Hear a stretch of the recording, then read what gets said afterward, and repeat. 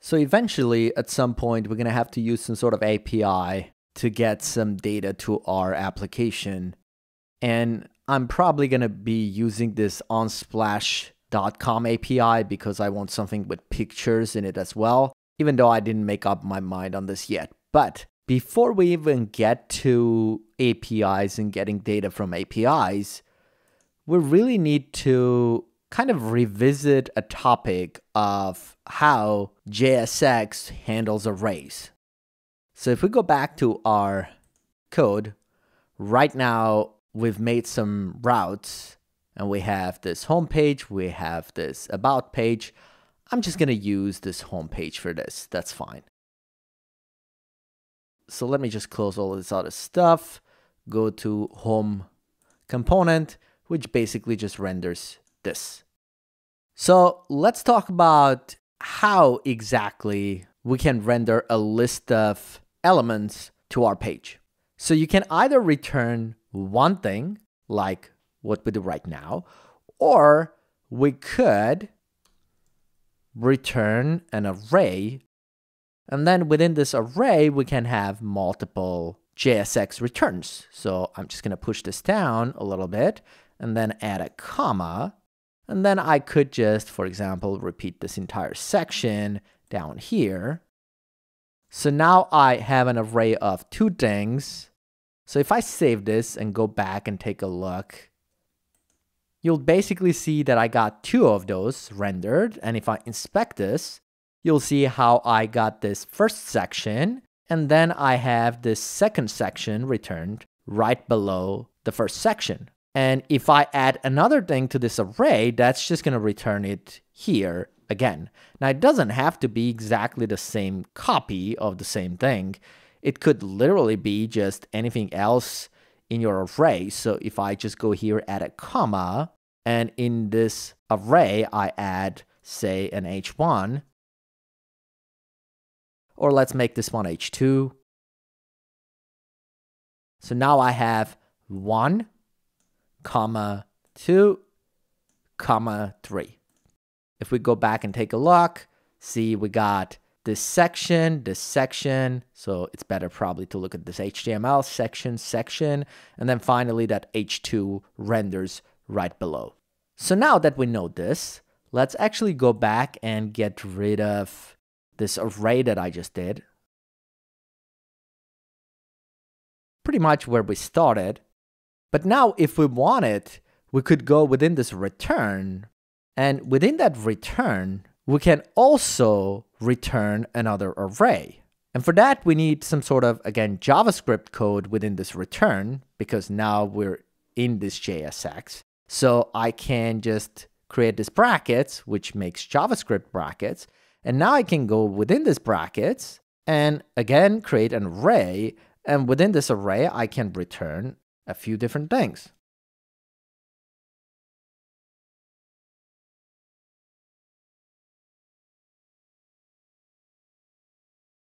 So now I have this array of two things here, and we go back and take a look.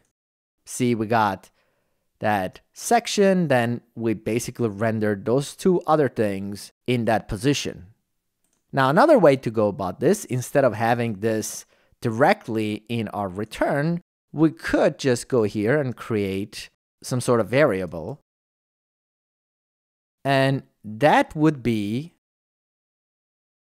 this array of JSX. Then we could just render that array here by simply referring to this array up here. So if I save this, we should be getting the same exact results. So basically, if we can get an array of JSX elements, we can directly render that in our return statement. So now that we know this, let's just go on top here and create another variable. We'll just call this names. And we'll basically just enter a few names.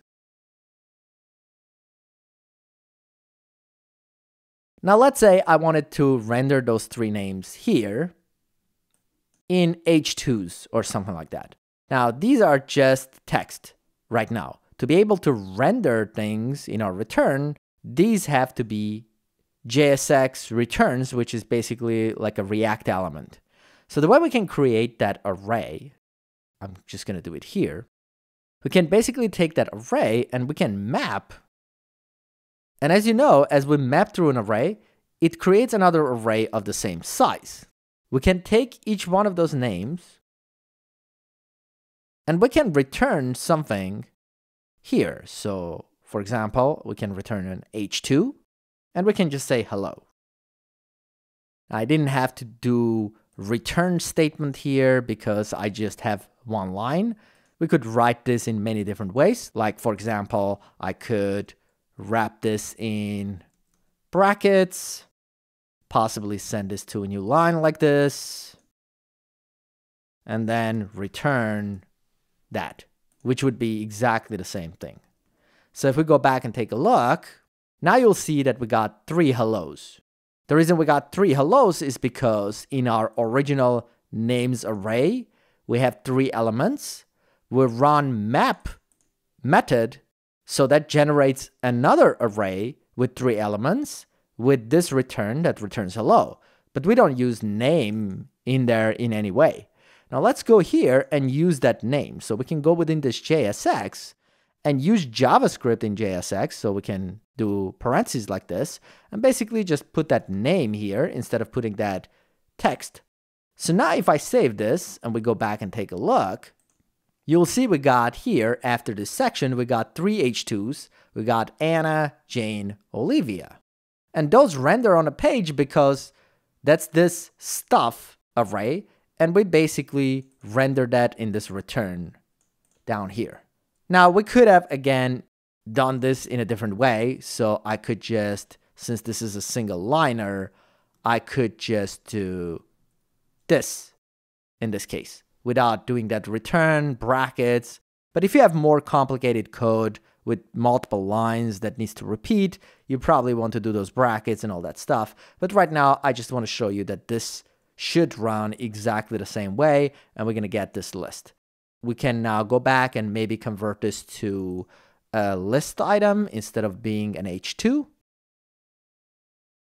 And that should now render 3 list items. Now, usually with list items, you want them to be in some sort of unordered list. So we can create that unordered list here around those list items. And then we can put this here as our list items.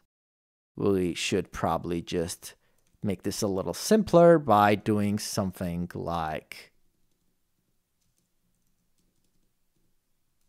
this instead. So now we should have unordered list. Within that, we're going to render the stuff, which returns a list of list items. So if we go back and take a look, see we got Anna, Jane, Olivia. And here, if I open this, we have unordered list, and we have list items within that list that basically has our text.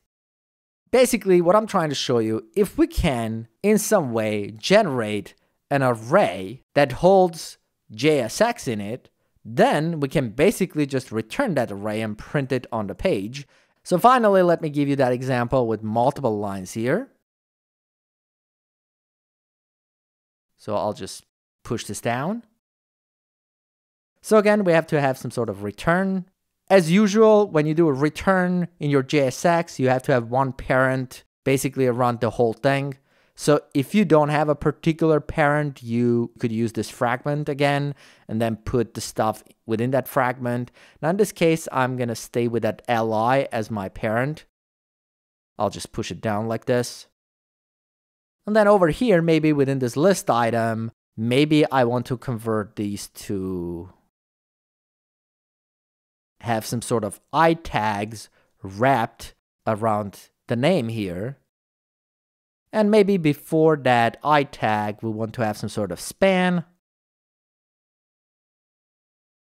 that holds some character like this.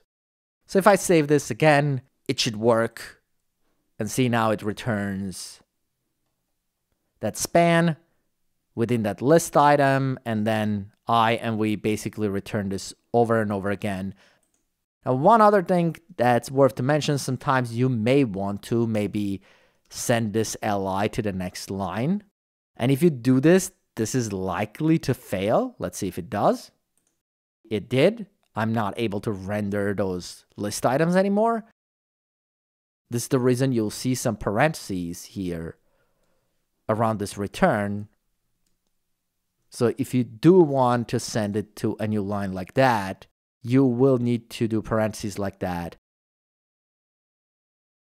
And now because of this parentheses, it will know the return is this thing right there. And we should be able to save this and see our results over here.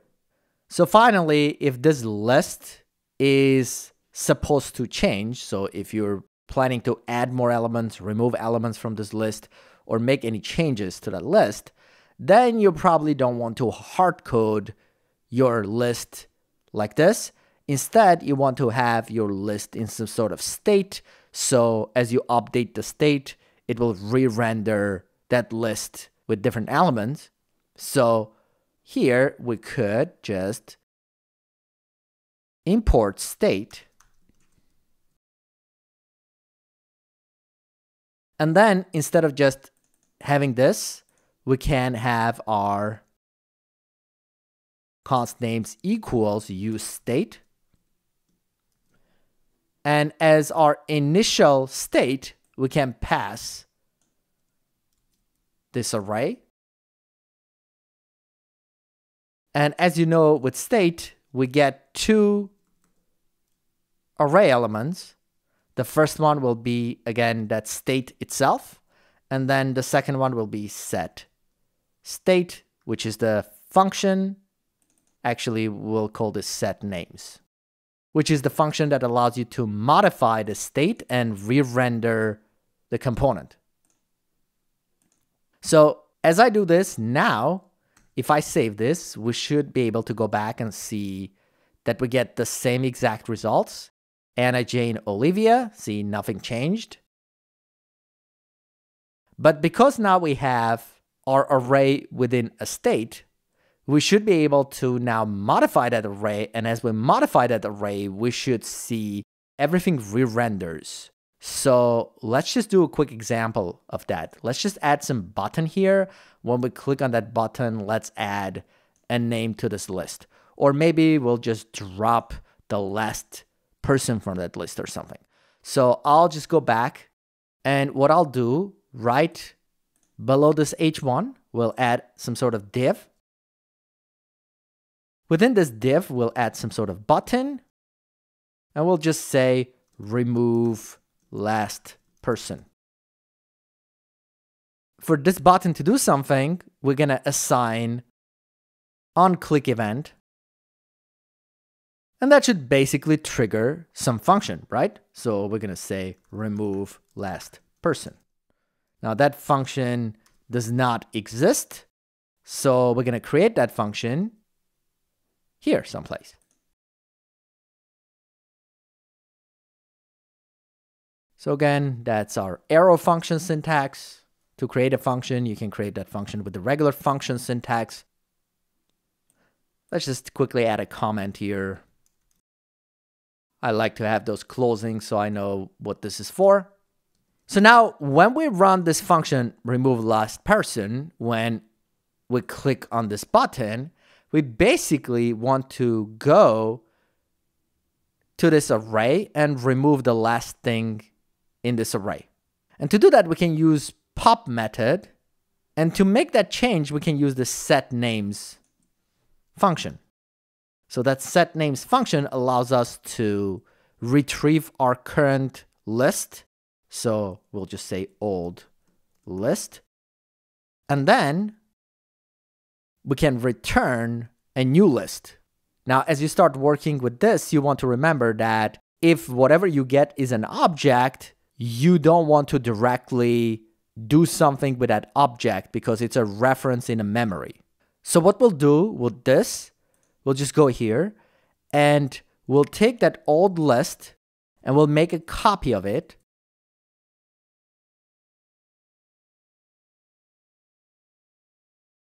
And I'll just call this new list, or really anything you want to call it.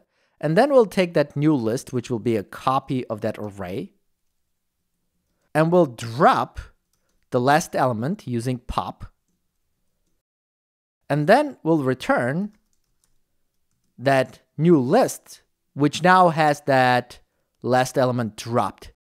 And as we return this, it's going to modify our state over here, which is this names variable, to have this new array that does not have the last element in it anymore.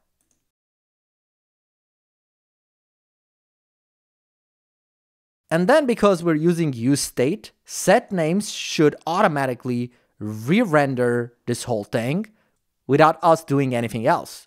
So if I just save this and we go back, we have Anna, Jane, Olivia. If I click remove last person, see, the last person is gone. If I click on it again, the last person is gone again. If I click on it again, it's going to remove the last person. So as you can see, this whole thing is empty with ULs. I'm not sure what happens when you hit pop on an empty array. So I guess we're going to find out. So I'm going to go to my console log and click on this again. Didn't give me any errors. So it seems like when you try to pop from an empty array, it just doesn't do anything. So there we go. So you can see how now, as soon as we change the variable, the array, it automatically re-renders this component, and we can see those results without having to do anything in our user interface, in our return statement here, and it just works out. One last thing I want to show you so you can see how this works is that right now I've created this array over here. And then I take the stuff variable and I return it over here. Now I could, instead of doing that, just go grab this, which is basically the creation of this array. Delete this variable from here. And then go down here when we render this and simply, let's just create some spacing there, paste that whole thing here. And this would work as well. So if I save this, go back and take a look. Let's make sure we refresh, and then we'll talk about this thing in just a second. We're going to click remove, remove, remove, and as you can see, it works just fine. Now finally, let's take care of this error that we get, which basically says that if you basically return a list, each item must have a key. The reason React wants those keys is to basically do operations faster. So this will not be a big deal if you have a list of like 3 items, but if you have a big list, then it's a different type of thing. So what do we do to get rid of that error? All we need to do is to make sure that every element that we return in our JSX array has a unique key associated with the parent. So right now, the parent here is li. So to this parent, we need to add some sort of key property. And basically, this key property has to be something unique. So if I hardcode like 1, that will loop the same 1 over and over and over. That's not going to be unique. So we need to pass something unique here. And one way to do that is to just go here and grab this index from this map function, and that will go like 0, 1, 2, 3, 4, 5, and basically just pass that as a key. That way it will go 0, 1, 2, 3, so it will be a unique key for each one parent here, and parent is li. We don't need to do this for the child elements, just for the parent. And if we do this and save, we go back, we should be able to see how that error disappeared. And if I hit remove, that should remove the last item in this list. So now, hopefully, based on this, we should be able to go to our next video and illustrate how we go about getting some data from some request from a server, get that information and load it on our page using the techniques we already talked about. But for this video, that should do it. Thanks for watching. please subscribe, and I'll see you in the next one.